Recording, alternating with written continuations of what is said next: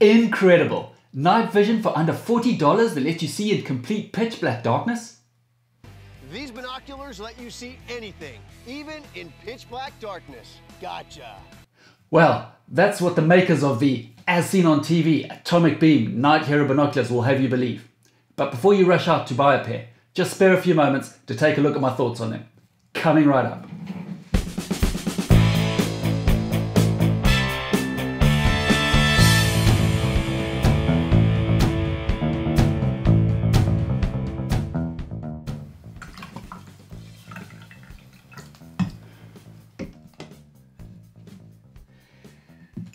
Apparently, the secret sauce is the powerful wide-angle atomic beam laser that can reveal objects up to 150 yards away in complete darkness. Hello and welcome to Best Binocular Reviews. My name is Jason, and today we're going to be taking a look at the atomic beam night Hero binoculars and discovering whether the fantastical claims that they make can actually be true. And indeed, if they're not true, what is the real solution to low-cost night vision? So what exactly is the atomic beam night Hero, and how does it work? Well, once I got past all the marketing talk and took a closer look at the actual specifications and details, I soon discovered that the night Hero is just a standard daytime 10x30 roof prism binocular with a green laser bolted onto it. Nothing more. The fancy atomic beam laser emitter simply acts like a torch by lighting up an area in front of you, which, like any torch does, it helps you to see in the dark. Except if you think about it, you are not really seeing in the dark. You're actually seeing a small area that has been illuminated by a green laser light. Indeed, a small but powerful torch beam would almost certainly be more effective than this kind of weak laser light. But hey, white light is nowhere near as cool as green. The fact that the light is green is great for marketing, as it resembles the green image that we have become accustomed to seeing when we see night vision footage on the TV. However, in this case, it is not caused by a green laser. Rather, it is green because of the devices have a special phosphor screen in them. This is used to project an image created by the collected light that has been converted into electrons and then amplified. As with the night Hero, real night vision devices also use a light emitter that enables them to see in complete darkness. However, there's a big difference. The emitter that they use sends out infrared light and not just laser light. Here, infrared is completely invisible to the naked eye. But the night vision binocular is able to use that light just like a torch and completely light up the screen in front of you. The problem with the green laser light on the night Hero is it's not invisible to people or animals. So once you shine it onto them, they're going to become startled and either, run away or, perhaps even attack you.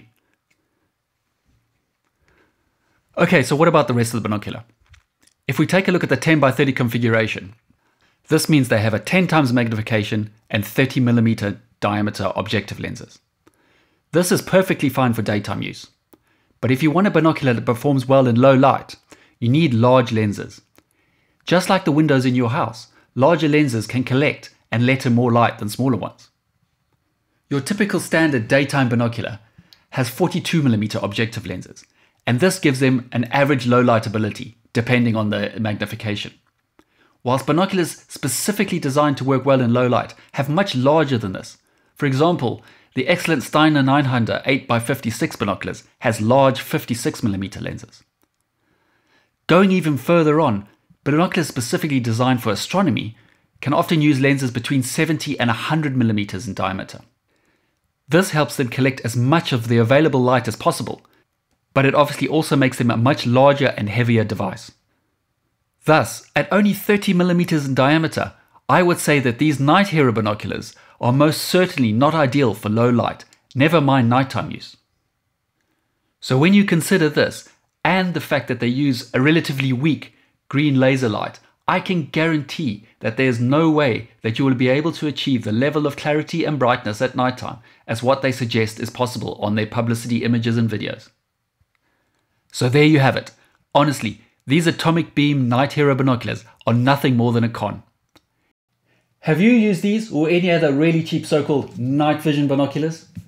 And what do you think of companies like this and their wild marketing claims? I'd love to hear about it in the comment section down below. So what's the alternative? Well, whilst you will need to spend a little more than the $40 it costs to buy the Night Hero, you don't have to break the bank. There are three main options available. Firstly, you get the traditional devices that collect the available light in the form of photons. These are then converted into electrons, amplified and projected onto a phosphor screen. The second and generally cheaper option is to use a digital night vision device.